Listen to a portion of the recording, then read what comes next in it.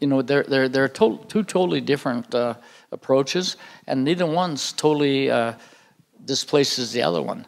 And I think the combination of EDTA plus NBMI treatment of patients could be very effective, because EDTA will not pull mercury out of the body. It won't pull it off of proteins that, whether it's reacted with the thio.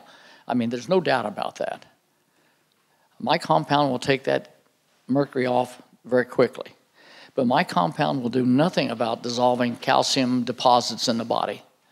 I mean, it's just, you know, it's just chemistry. And so we need to understand the chemistry the doctors do to use it right. And I think the combination of the two will be a boon to everybody. So, is that?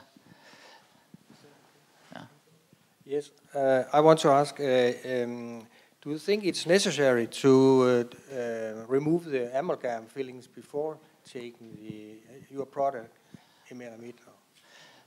You know, I really don't like answering that question, because I can tell you that the amount of mercury that comes off of an amalgam filling, or several a day, would be picked up if you took my compound every day at, say, 200 milligrams per person. That mercury would never get deposited in your body. So it would eliminate the need to do it. And I would say but I'm in favor of getting rid of all amalgam fillings. I mean, I really am. But I would think that the real use of this compound ought to be to treat people that are going to go have their amalgams removed, you know, take it before and take it after. Because you have a big bolus of exposure to mercury at that time. But, you know, a lot of people can't afford it. I mean, they call me all the time. I can't afford to have my 4 amalgams out. That's $6,000. And I don't have that kind of money. Would your compound protect me? Yes, it will. I mean, I can calculate how much, if you take 200 milligrams or 300, whatever amount you take a day, I can calculate, because 80% roughly is absorbed. And if you look at the body burden, you can even measure it. You can calculate how many molecules of NBMI you would have floating around per ml of blood. And not only that, if you take it on a regular basis, it collects in your hydrophobic aspects of the arteries, I mean, and where the blood flows, and it has a 22-hour plasma half-life. So it stays there, binding to the hydrophobic regions of the proteins in the blood, as well as in the walls of the arteries. So the conclusion is that, of course, you recommend that it is removed before, but it's not compromised by amalgam fillings being there. Well, no, it's compromised. When we took mercury toxic rats, we had rats that we knew the mercury level in their blood. Yeah. And we gave them NBMI, and then we measured the NBMI in their blood.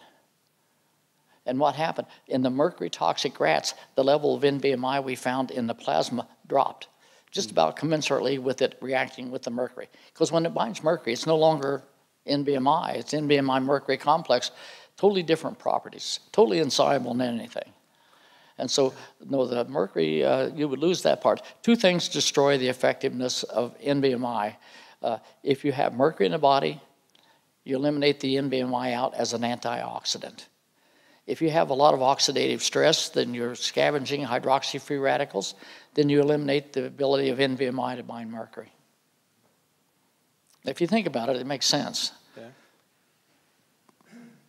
I know you can't answer, but it's the second question related, the same option but in relation to EDTA chelation. Should it always be being removed amalgam fillings before EDTA treatment? Is anybody being able to answer this? You can do the EDTA chelation, although you have amalgam fillings, but the IAOMT says that they can't. It's not acceptable. In my opinion, it's not acceptable. We make one provocation test and use EDTA and DMPS, although there might be amalgam fillings in the patient, in the teeth.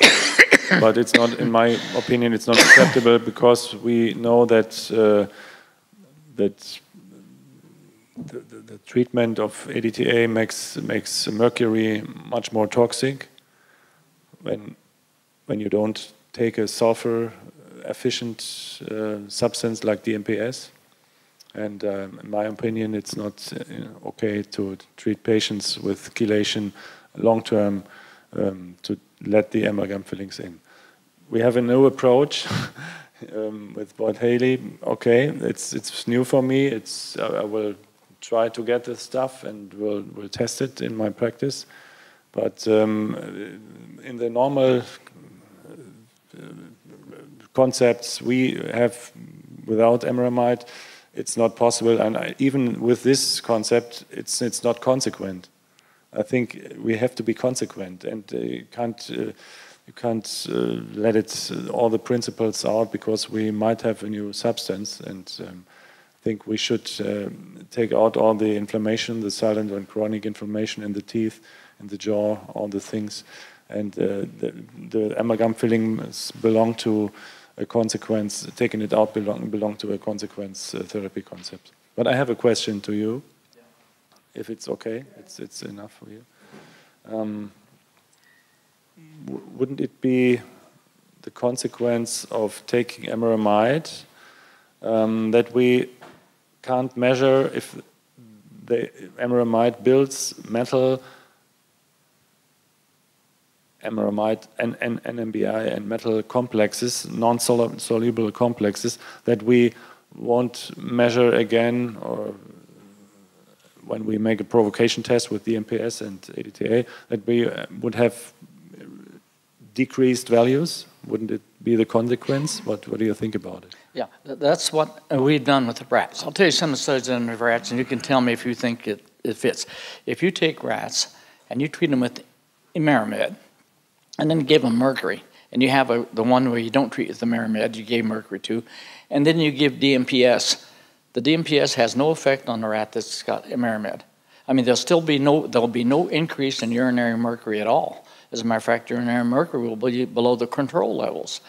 But because it's binding, it doesn't go out through the kidney at all. It's a totally inert complex, no charge, and kidney moves things that are based on charges usually. But if we do, but what we see is a shift. If we take rats and give them NBMI and or DMPS, what we see is a shift. If you give them DMPS, you see a huge amount in the urine. I mean, we're talking huge amounts. And if you had given them NBMI before, there's none. I mean, it doesn't go up, hardly gets above baseline. But if you look at the fecal amount, it's just the opposite. If you give NBMI, the fecal level goes up about 10-fold, and with DMPS alone, it doesn't go up very much at all. Because the NMBI binds in the GI tract, and we're using the mercury. Yeah, we're using this as an argument. The way you see the effectiveness of NBMI for binding mercury is that you do a pre-emeramide treatment. You do a DMPS challenge test. You'll see a big bunch of mercury. And then you give them NBMI for a number of days, however you want, and test it whatever you're trying to do, and you won't see an increase. Because NBMI binds the mercury and renders it totally non-reactive. That's how it stops the toxicity. That's a proof. That's great. Pardon? That's a proof of the concept. Yeah, but you know, I want to tell you, the FDA hates the mercury challenge test so much that it's hard to get them to even consider it. But we're going to do it anyway. We're doing it on a group of mercury toxic children, or youths. They're not children anymore. They're 17, 18 years old.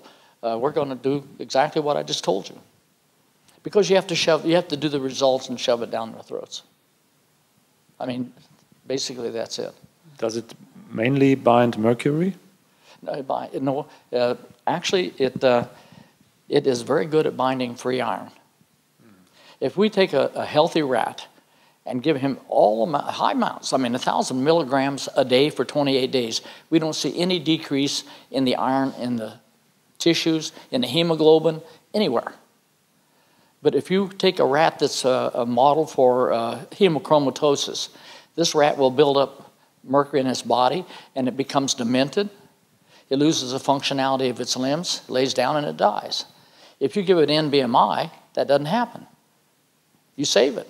And so then you can sacrifice those rats at different times and analyze their body for free iron, and for iron above the, the normal level. And NBMI brings it down near control levels. But there's no toxicity, and it binds iron. And in a test tube, it binds iron totally irreversibly. I mean, we say thermodynamically irreversibly because you can't measure an off rate. In other words, if we take iron and add NBMI to it and precipitate all the iron down into an iron NBMI complex, we can add 10 millimolar EDTA and it won't dissolve it. It won't take off any iron.